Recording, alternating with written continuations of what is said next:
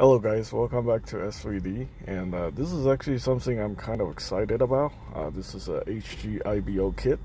I haven't collect IBO kits for a long time. I mostly got rid of most of my IBO related kits. But this one right here is getting me really excited. I actually don't care for the Gundams in IBO. To me, I am more interested in stuff like the Greys, the grunt suits, and you know, non-Gundam related suits like these Vakyria frames. The Grimgerde is actually a really nice kit.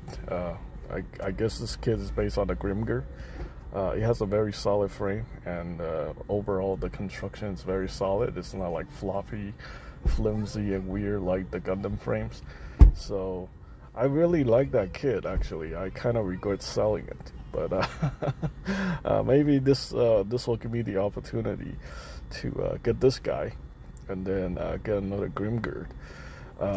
I almost pulled the trigger on the full mechanics version of the Grimgerde, but you know, obviously the scales is kind of a concern for me. You know, I don't know. A couple of years ago, I was flip-flopping between whether I want to collect 1/100 versus 1/144. But as it turned out right now, you know, since with all the Robot Damashi figures that I've gotten in 1/44 scale, I think I'm just gonna stick with 1/44 for now. So yeah, very excited for this one. I definitely like the gimmicks, the weapons, and all that. Yeah. Let's see, this one's actually coming out this month, June 2022.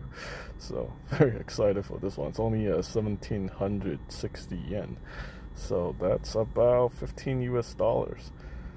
That's very affordable for Gunpla. You know, a lot of people are complaining about Gunpla pricing going to crazy levels. I'm pretty sure I can get this kit for around $15 US.